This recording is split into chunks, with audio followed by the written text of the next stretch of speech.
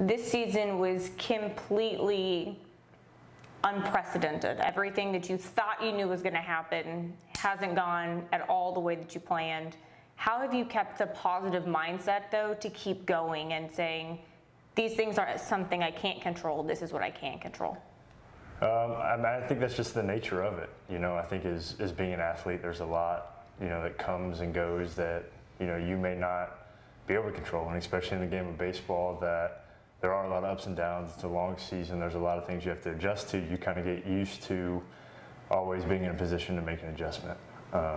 So once you kind of had that mindset, I don't think that changes, whether you're in the off season or in season, or if a pandemic happens, you just keep adjusting and keep doing what you can.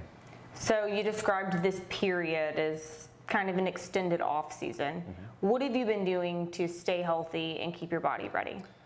I think just getting on any kind of routine is the biggest thing. In the season, being a starting pitcher, you're pitching every 5th day, bullpens in between. It's just a very, very regimented schedule. So for me, I tried to replicate that as much as I could, all the way from workouts to throwing to full-on live BP. So there's a lot of different things that go into it, but I think for me, it's just getting in that routine. This is what my body's used to doing this time of year, so the closest that I can stay to that, I think it's the best that I can stay ready. Clearly, you're in Houston right now, but you stayed in Florida for a period of time after spring training officially closed. And you got to hang out with a lot of your former teammates and guys not only in minor league but also at UVA. Mm-hmm. What was that like to be able to train with them, guys that you haven't really probably trained with in a while? It was really cool. I think what we were able to do, when they first shut it down, they said, hey, it'll be about 2 weeks and then everybody will be back. And here we are now in August and, nothing ever went back. So it was really cool to be able to get with those guys and really kind of like we talked about, adjust and make the most of what we could, especially with all the gyms closed, places that most guys go to throw or work out closed. So we kind of had to make do. When I was with Daniel Zamora, fortunately he lives on some land. He has a home gym, so we were able to throw, work out, kind of do everything there. But then also we went and got a cage off Facebook Marketplace, put it up in his front yard, and guys started doing live BPs and stuff in there. So yet again, it's just a game of adjustments, doing what you can and kind of just rolling with it. What is one thing that you think you'll take away most from this unusual circumstance? I think just, kind of like we're talking about, just the ability to adjust and adapt and know that, no matter what happens, you can stay ready. There's a lot of things that could happen, and there's a lot of things that people never plan for that do happen. So just knowing that, this is just more experience of staying ready and having to adjust, schedules, whatever it may be, that, in the end, it's all going to come down to what you can do and just mentally how you can prepare. And speaking of mentally preparing, you were getting ready, talking about the season's coming back, and then you find out you're not going to be one of the guys that gets to go to Altoona or Pittsburgh. How have you kept a positive mindset and that tenacity that I'm not giving up? At any moment they could call me and I could have that opportunity. Yet again, it goes back to everything we've been talking about. It's, as a baseball player, it's in my nature to play baseball. And so whether that is organized during a season or in the off season, especially if you take some time off, you've always got that itch to get back out there. So it wasn't really a question for me of, do I keep throwing? Do I shut down? How do I approach this? From the get-go, it was kind of, hey, let's just make this as season-like as we can. Because at the end of the day, when next year rolls around and everything goes back to normal, hopefully,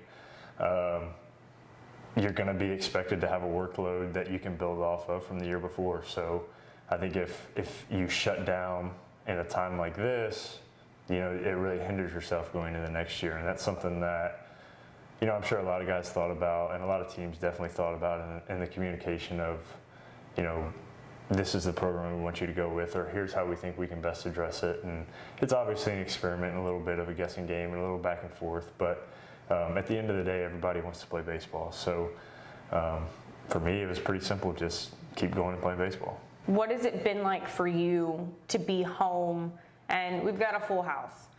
I'm unemployed, you're not unemployed, but you're not playing organized baseball. What has that been like for you to come home and to kind of have multiple people to work around?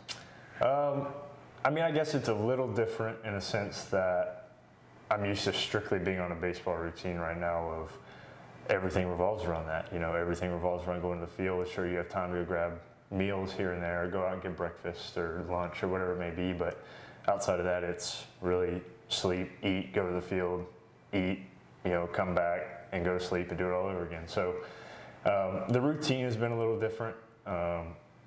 Trying to find what works best, facilities to go throw, facilities to work out with, hitters to face. You know, a lot of that's been different, and it's been a challenge at times, but I think for me, it hasn't really been that much of a change, especially you go, you know, I'm here in the off seasons. You're normally not, but that's not much of an adjustment, so it's been fun.